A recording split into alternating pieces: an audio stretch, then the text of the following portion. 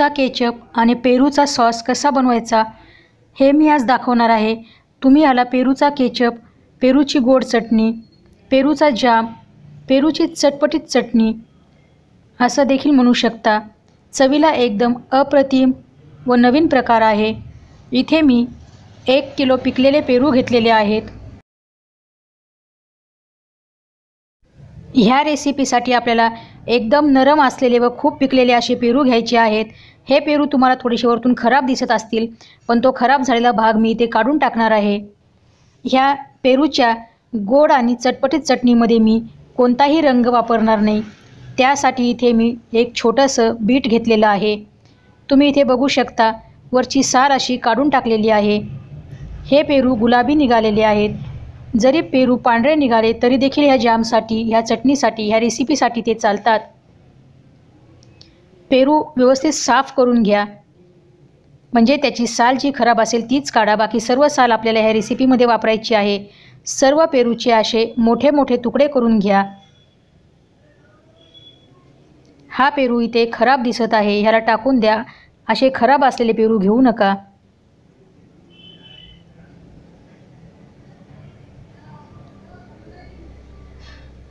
सर्व पेरूचे मी असे मोठे मोठे तुकडे करून घेतलेले आहेत।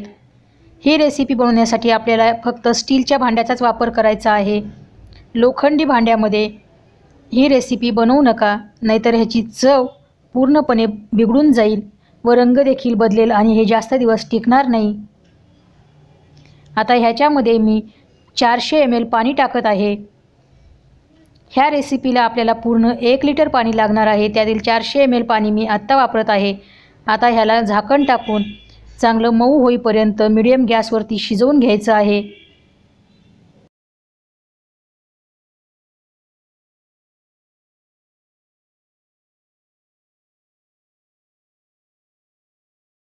कोणत्याही प्रकारचे प्रिझर्वेटिव्ह किंवा रासायनिक रंग ह्या रेसिपीमध्ये मी वापरणार नाही।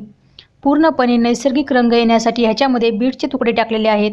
आता हे पेरू चांगले शिजलेले आहेत व बीटच्या तुकड्यामुळे ह्याला किती मस्त गुलाबी असा रंग देखील आलेला आहे। आता हे शिजवलेलं मिश्रण पूर्णपणे थंड होऊ द्या। 10 मिनिटामध्ये हे मिश्रण शिजून तयार होतं व पूर्ण थंड व्हायला ह्या मिश्रणाला साधारणतः 2 तास लागणार आहेत। 2 तासानंतर आता हे मिश्रण पूर्णपणे थंड झालेलं आहे। तुम्ही इथे बघू शकता ह्याचा रंग मस्त झालेला आहे व पेरूच्या फोडी देखील एकदम मऊ अशा झालेल्या आहेत। आता एका ज्या भांड्यामध्ये आपल्याला ही रेसिपी शिजवायची आहे ते भांडं घ्या। ते भांडं बुडात जाड असेल असं पहा। एका स्टीलच्या चाळणीवरती शिजवलेला पेरू व बीट गाळून घ्या।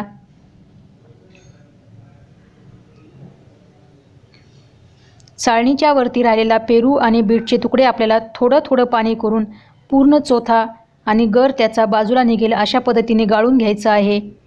ह्याच्यामध्ये राहिलेले 600 ml पाणी आपल्याला थोडं थोडं करून मिक्स करायचं आहे। सर्व पाणी एक वेळेस मिक्स करू नका। इथे तुम्ही बघू शकता चाळणीच्या वरती अशा पेरूच्या बी आहेत आणि त्याच्यामध्ये अजून गर देखील आहे। त्या गराला आपल्याला सारखं सारखं धुवून घ्यायचं आहे। जोपर्यंत फक्त पेरूच्या बिया राहत नाहीत तोपर्यंत हा गर आपण पूर्णपणे धुवून घ्यायचा आहे।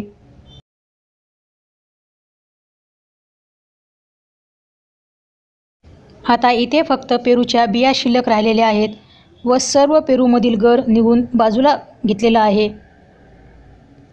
ह्या शिल्लक राहिलेल्या बिया आपल्याला टाकून द्यायच्या आहेत। गाळून घेतलेला पेरूचा गर व पाणी गॅसवरती उकळी येऊ द्या। आता ह्या मिश्रणाला उकळी येऊ लागलेली आहे। आता हे मिश्रण आपल्याला 2 जागी अर्धा अर्धा असं करून घ्यायचं आहे। ह्यातील अर्ध्या मिश्रणाची मी चटपटीत टँगी मसालेदार चटणी बनवणार आहे व अर्ध्या मिश्रणाचा गोड केचप, तुम्ही हवं तर त्याला जाम म्हणू शकता किंवा गोड चटणी देखील म्हणू शकता, ती बनवणार आहे।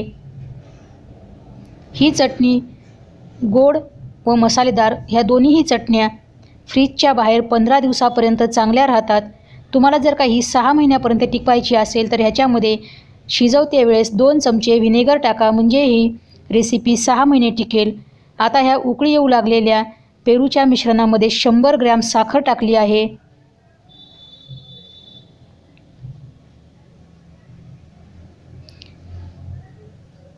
ह्या पेरू आणि पाण्याचं मिश्रण व साखरेचं प्रमाण हे अगदी योग्य आहे।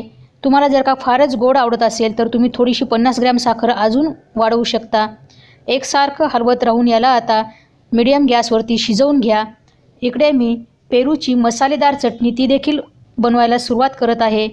आता ह्या मसालेदार चटणीच्या अर्ध्या मिश्रणाला हळूहळू हलवत राहा। इथे देखील गॅस स्लो ठेवा।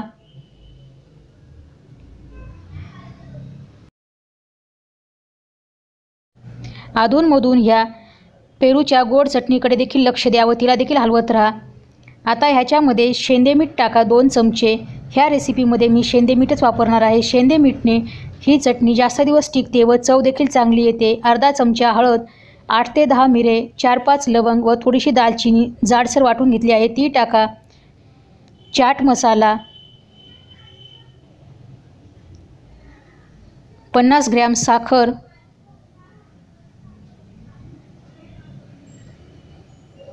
आता हे दोन्ही मिश्रण शिजवून अर्धे होईल एवढे शिजवून घ्या।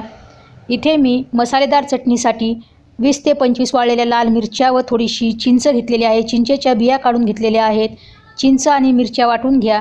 वाटून घेतलेलं चिंच आणि मिरचीचं मिश्रण ह्या मसालेदार चटणीमध्ये टाका। एकसारखं हलवत राहा। ह्या स्टेपला इथे तुम्ही ही चटणी टेस्ट करून पहा। तुम्हाला इथे वाढवा वाटला तर अजून 1 चमचा चाट मसाला वाढवू शकता। थोडंसं शेंदे मीठ देखील वाढवू शकता।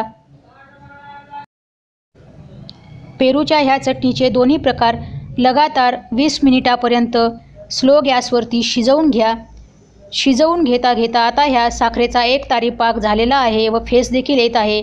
इथे ह्या पेरूच्या गोड चटणीचा गॅस बंद करा। ही गोड चटणी तयार आहे। आता ही चटणी पूर्णपणे ह्याच भांड्यामध्ये थंड होऊ द्या। ह्या रेसिपीवर झाकण टाकू नका। झाकण टाकल्यामुळे त्यामध्ये घाम तयार होईल व ही चटणी लवकर खराब होईल। हिला असंच ह्याच भांड्यामध्ये हलवून थंड करून घ्या। पूर्ण थंड झाल्याशिवाय आपल्याला ही चटणी काचेच्या बरणीत भरायची नाही। गोड चटणी तर तयार आहे। तुम्ही इथे तिचा घट्टपणा बघू शकता। आता ही चटपटीत मसालेदार चटणी देखील तयार आहे। गॅस बंद करा व दोन्ही चटण्या पूर्णपणे थंड झाल्यानंतरच काचेच्या बरणीमध्ये भरा व फ्रीजच्या बाहेर 15 दिवसापर्यंत ही चटणी ठेवा। ही चटणी तुम्ही पोळी, ब्रेड, भात, भजे, पकोडे कशासोबत देखील खाऊ शकता व ही गोड चटणी तुम्ही ब्रेडला लावून खाऊ शकता, पोळीसोबत खाऊ शकता। आता हे दोन्ही चटण्या पूर्णपणे थंड झालेल्या आहेत। एका स्वच्छ काचेच्या बरणीमध्ये ह्या चटण्या टाका व झाकण लावून ह्या चटण्या तुम्ही मनसोक्त तुमच्या आवडीच्या रेसिपीसोबत खा किंवा नुसत्या देखील खा। मस्त टेस्टी चटपटीत अशा खट्ट्या मिठ्या व गोड चटणीचा आनंद घ्या। चटणीची ही रेसिपी आवडली तर ह्या रेसिपीला लाईक करा, ही रेसिपी शेअर करा आणि अशाच नवनवीन रेसिपीज पाहण्यासाठी अजून तुम्ही माझ्या चॅनलला सबस्क्राईब केलं नसेल तर सबस्क्राईब करा। सबस्क्राईब केल्यानंतर बेल आयकॉनवरती क्लिक करा। ही रेसिपी तुमच्या फ्रेंड सर्कलमध्ये, नातेवाईकामध्ये शेअर करा। आणि ज्यांनी माझ्या रेसिपीला आधीच सबस्क्राईब केलं आहे त्या सर्वांची मी खूप खूप आभारी आहे। ही चटणी तुम्हाला कशी वाटली, तुमचे अनुभव मला कमेंट करून नक्की कळवा। पेरूच्या ह्या 2 प्रकारच्या चटणीसाठी लागणारं सर्व साहित्य मी ह्या व्हिडिओच्या शेवटी दिलेलं आहे। ते तुम्ही पहा व अचूक पद्धतीने ही चटणी बनवा। चटणी बनवते वेळेस काही खास टिप्स सांगत आहे त्या फॉलो करा। पेरू हे पूर्णपणे कोरडे असलेले पाहिजेत। चमचे, भांडे जे पण काही वापरताल ते सर्व कोरडं वापरा व स्वच्छ वापरा। लोखंडी भांड्यामध्ये ही चटणी शिजवू नका।